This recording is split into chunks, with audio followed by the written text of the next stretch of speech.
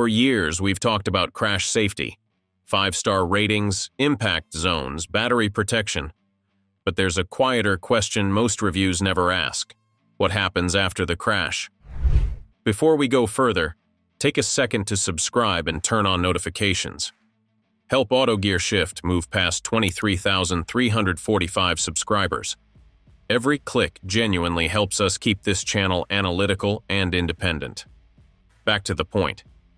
When a modern EV survives a severe impact, safety doesn't end there. It shifts. Because surviving the crash and getting out of the vehicle are two very different problems. One recent Cybertruck accident put this issue back into the spotlight. We're not here to relive that event, and we're not here to assign blame. Instead, we're using it as a real-world reference point to examine something far more structural: electric doors, low-voltage systems, and exit safety in Tesla vehicles heading into 2026. This video isn't about fear.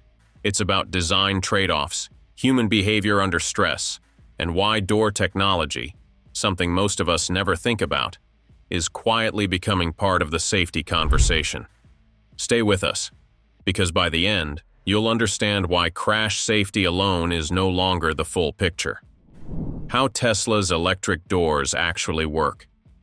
When we talk about a car's safety and user experience, most people instinctively think of crash ratings, seatbelt performance, or structural rigidity. Very few think about how the door itself operates. Yet with modern EVs like Tesla, that's becoming a central part of the equation. At the core, a Tesla door is fundamentally different from what you'd find on a typical internal combustion vehicle. On most traditional cars, opening a door is a purely mechanical action. You pull a handle, a cable or linkage moves, and the latch releases. There's no dependency on the vehicle's electrical system. That's why in many older cars, even after a dead battery, integrated electronics fail, or wiring is cut, the door can still be opened manually. Tesla's approach centers around electronically actuated door handles and latch systems. On models from the Model S in 2012 through the 2025 Cybertruck and refreshed Model 3/Y variants, the exterior handle or interior opening is managed by electronics that rely on the vehicle's low-voltage 12-volt system to signal actuators that release the latch. This enables features like flush or retractable door handles that retract into the body for improved aerodynamics and aesthetics, reducing drag and wind noise, which can improve range by measurable amounts. Integrated software for walk-up unlock and remote keyless access. Centralized control over lock-unlock behavior tied to the car's state and user profile. Tesla was among the first automakers to bring these flush handles to mass-market vehicles, notably with the Model S in 2012, and set a trend many others followed. However, this electrical dependency introduces a key trade-off. If the 12-volt system loses power, the normal electrical path to unlatch the door may not function. In at least one federal safety investigation, regulators noted that a lack of sufficient voltage to the door lock actuators was linked to exterior handles becoming inoperative on approximately 174,000 2021 Model Y vehicles. A situation that, in several reported cases, prevented owners from reopening doors after exiting the vehicle. This doesn't mean Tesla vehicles have zero manual options. They do include mechanical emergency releases inside the cabin, but the usability of these releases varies. On front doors, the manual mechanism is usually visible when the door panel is open. On rear doors of some models, it can be harder to locate, often tucked behind trim or under covers, which may not be intuitive in an emergency. Contrast this with a traditional car. Even if the electrical system dies entirely, you can usually reach out, pull a handle, and open the door without needing power or sequence logic. That's a simple design feature with decades of real-world validation. The reliance on electrical control in Teslas, and many other EVs today, reflects a design priority centered on aesthetics, aerodynamic efficiency, and user convenience, backed by modern software integration.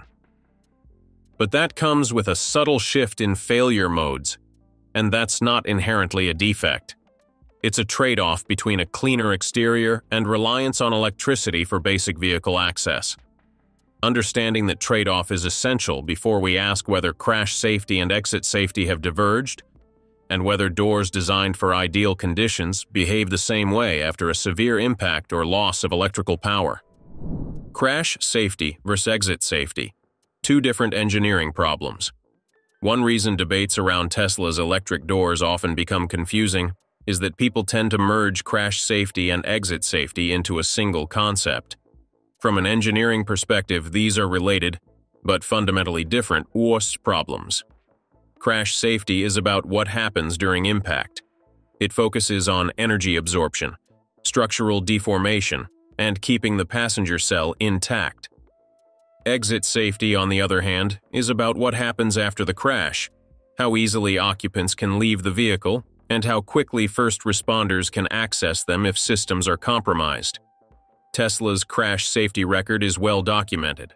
Vehicles like the Model 3 and Model Y consistently score at or near the top of NHTSA and Euro NCAP ratings. Their rigid battery pack structure, large crumple zones, and low center of gravity reduce rollover risk and intrusion into the cabin.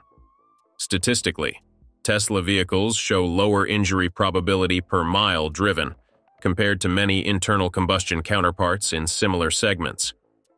From a crash survivability standpoint, Tesla has largely solved the problem. In severe impacts, fires, flooding, or structural deformation, scenarios where wiring is damaged or voltage drops rapidly, the electrical pathway can fail. At that point, exit safety depends on whether occupants know about, can reach, and can physically operate the manual release mechanisms. This is not unique to Tesla, but Tesla's minimalist interior design and hidden releases amplify the learning curve under stress. Electric doors, by contrast, introduce state dependency. The door behaves differently depending on power availability, software logic, and actuator condition. Importantly, this does not mean electric doors are inherently unsafe. It means they fail differently. Tesla has clearly optimized for crash protection first, preventing injury, even if that means post-crash exit relies on secondary systems. From a statistical safety standpoint, that's a defensible trade-off. The likelihood of surviving a crash is higher, but the probability distribution of how you exit the vehicle afterward becomes wider. When isolated incidents are discussed online, they often frame exit difficulty as proof of a fundamental design flaw. In reality, they highlight a mismatch between user expectation and system behavior. Drivers expect doors to behave mechanically even when they are not. What about Tesla's door evolution? From hidden releases to redundant thinking, Tesla didn't arrive at electric doors fully formed. The system we see today is the result of more than a decade of iteration, and, in several cases, correction. The original Model S introduced the idea that doors could be software managed. Its motorized, retracting handles were designed primarily for aerodynamics and visual cleanliness, not emergency scenarios. Manual releases existed, but they were clearly secondary. At the time, Tesla was betting on the assumption that electrical systems would almost always remain available long enough after a crash. Statistically, that assumption held up, but it also created blind spots. With the Model 3 and Model Y, Tesla simplified the exterior hardware but doubled down on electronic control. Flush handles remained, but motorized extension was removed to cut cost and improve reliability. Inside the cabin, manual releases were kept, yet hidden to preserve a clean interior layout. This is where user criticism peaked. The system worked as designed, but under stress, design subtlety became a liability. Tesla's response hasn't been loud, but it has been visible. Starting with later Model Y revisions and the refreshed Model 3, Tesla quietly began making emergency exits more explicit. Labels became clearer, mechanisms were easier to access on front doors, and software logic increasingly prioritized automatic unlock after impact, even in borderline power conditions. These changes weren't framed as safety overhauls, they were incremental, but meaningful. The Cybertruck marks a more important philosophical shift. Despite its radical exterior, the Cybertruck treats exit safety as a first-order design problem. Its door architecture emphasizes structural tolerance and mechanical fallback. While still electronically controlled, the doors are designed around extreme deformation scenarios, with clearer physical release paths and reinforced door frames that reduce latch misalignment after impact. This suggests Tesla learned that redundancy isn't a concession. It's a requirement as vehicles become heavier, faster, and more software-driven. This mindset directly informs what we should expect from Model Y Juniper and the upcoming Model 2. Model Y Juniper is not expected to reinvent Tesla's door system, but it will likely refine it. Based on Tesla's recent design direction, Juniper should feature more obvious interior emergency releases, especially for rear passengers, improved low-voltage resilience, allowing door unlock logic to persist longer after crashes, simplified trim layouts that reduce the chance of passengers missing manual release points under stress. None of these changes would be headline features, and that's intentional. Tesla tends to integrate safety improvements quietly, without marketing them as innovations. Model 2, however, represents a different challenge. As Tesla's lowest-cost, highest-volume vehicle, Model 2 will likely force Tesla to confront door design trade-offs head-on. Cost pressure discourages complex motorized handles, while mass-market buyers bring stronger expectations shaped by decades of mechanical door behavior.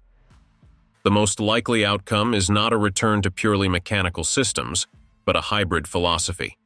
Electronic convenience layered over a mechanically intuitive fallback that feels obvious, even to first-time users. In other words, Model 2 is where Tesla's door design stops being experimental and becomes normative.